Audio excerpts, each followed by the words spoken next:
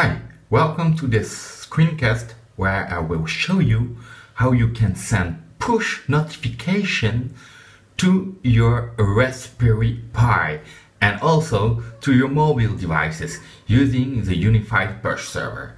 So basically here we got an application in our unified push server and we got a lot of variants already defined.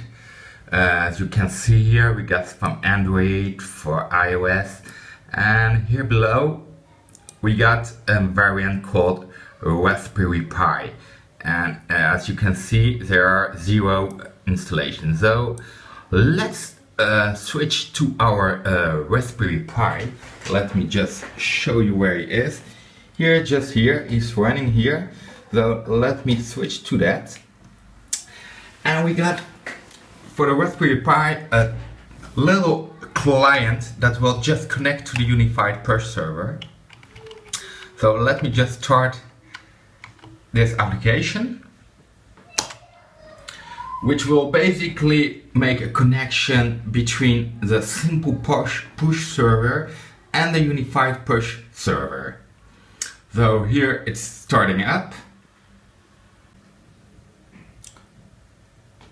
So he has opened the connection, and here we can see some messaging passing around. So basically you get a connection with the unified push server. Let's make sure of that. So let's go back to our unified push server, and if we go to our Raspberry Pi installation, here you can see that we got 1 installation, meaning that the Raspberry Pi has made a connection.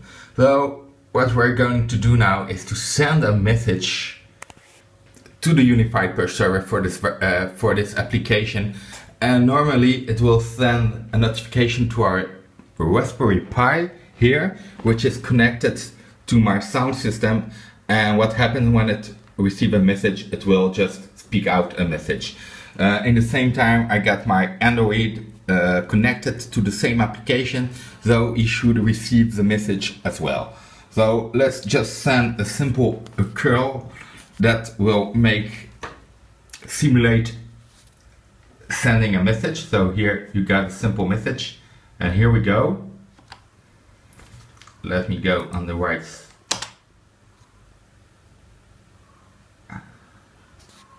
So here the message has been sent, and normally, hey, we can hear, I received a notification. And did you hear that? That was the Raspberry Pi.